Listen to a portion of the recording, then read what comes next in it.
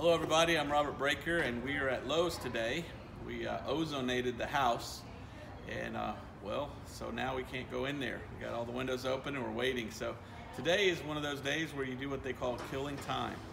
So we're at Lowe's today and we're just killing time and we're walking around and looking at all the beautiful roses. Look at the rose over here, purple rose, and all different beautiful colors, white, red, and I don't know if many people know this, but I used to have my own landscape and lawn care business for many years, and while I was in Bible school actually.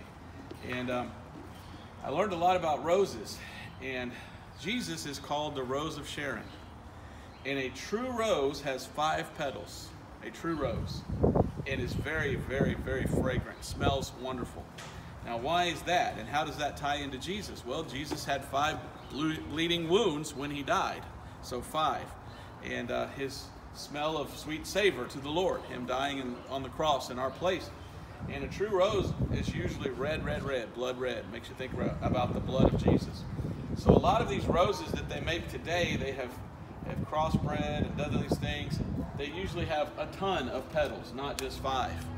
And usually the more petals you get, the less smell you get, the less fragrance. But there's still some smell. So we're thinking about getting a rose today, and thinking about Jesus, and I just wanted to share that with you. I love plants. I wish I could do some sermons on plants. I've done many over the years in churches talking about different kind of plants and how they make us think of God and the Bible and Jesus and the blood and things like that. So if you like roses, look into roses, see what you like. And I don't know, I think I like the pink one, the Patient. He's called Patience. It's one of my favorite roses. I planted 3 at Dad's house years ago, and they grew over the shed, and they were so gorgeous. But now's time when they're on sale, they're being cold, and now's a good time to get into some roses. So we might pick out a few today. All right, see y'all next time. Bye-bye.